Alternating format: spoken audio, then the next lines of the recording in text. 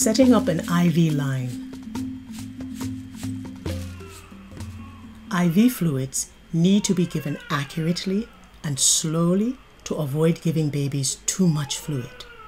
Always use a micro dropper set. They deliver 60 tiny drops per milliliter and have a separate chamber to hold the required daily volume. Standard sets delivering 20 drops per milliliter cannot be adjusted accurately and can dangerously overload the baby with fluids. Here's how to assemble the microdropper set.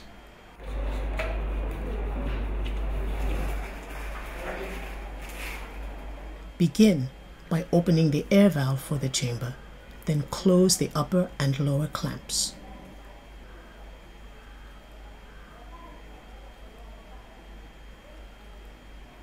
Insert the pointed end into the port.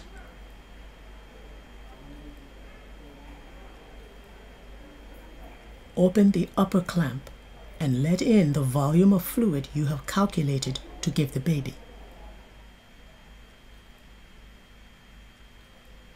Close the upper clamp to stop the flow. Squeeze the microdrop chamber until it's partially full.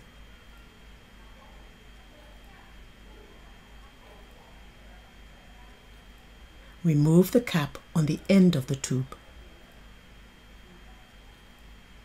Unroll the lower clamp to let the fluid flow through the tubing.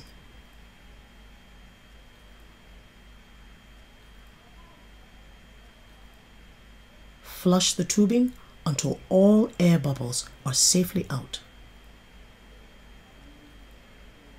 Then close the lower clamp. Keep the end of the tubing clean by hanging it over the IV stand. The common practice of putting a needle into the top of the IV bag can let in germs and should be avoided. After the IV has been started in the vein, plug the IV line into the cannula and slowly open the lower clamp to ensure flow. The fluid should drip easily. Remember, always use a microdropper set. Keep connections sterile during setup. Flush all air bubbles out of the line.